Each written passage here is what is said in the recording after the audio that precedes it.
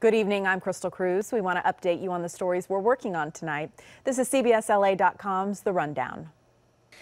Brett's assault on me drastically altered my life. For a very long time, I was too afraid and ashamed to tell anyone these details. I'm here today to tell the truth. I've never sexually assaulted anyone. Not in high school, not in college, not ever. Supreme Court nominee Brett Kavanaugh responding to horrific. Testimony from Dr. Blasey Ford, who says he tried to sexually assault her both when they were teens.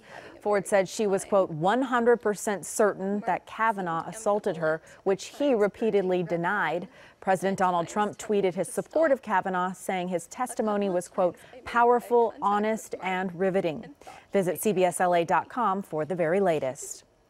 A California sexual assault suspect is now on the FBI's 10 most wanted list. The FBI says Greg Allen Carlson committed armed robbery in the LA area back in July of 2017 and tried to rape the victim.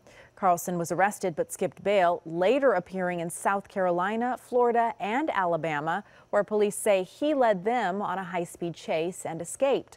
There's a $100,000 award being offered for information leading to Carlson's arrest. And the LA Teachers Union and the LA Unified School District began talks today with a state mediator, hoping to avoid a strike.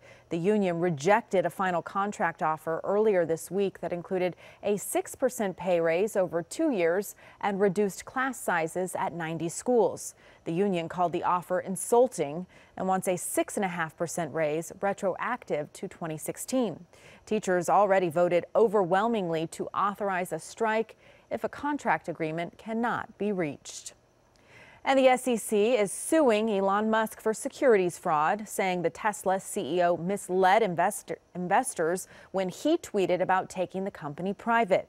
Musk said on August 7th that he had obtained funding to take the car maker private at $420 per share, surprising even the company's own head of investor relations. The SEC says Musk used the 420 number as a reference to marijuana and thought his girlfriend would find it funny. Now here's Markina Brown with a look at the weather. Thank you, Crystal. We've got changes on the way thanks to this area of low pressure. And by changes, I mean clouds, cooler temperatures, and then eventually some rain, maybe even some storms for some folks. Taking a look at the 7-day forecast. Getting into Friday, we're looking at 75 for the beaches, cooling into the low 70s. LA and Orange County will see those temperatures cooling through the 80s and then upper 70s, even some low 70s in the forecast by next week. And the valleys will see those temperatures eventually cool into the low 80s. We've got this system coming in that could give the folks in the Inland Empire some rain by next week. High desert looking at 96 degrees tomorrow, but 78 next Tuesday, 50s, and even some thunderstorms next week for the mountains. Back to you.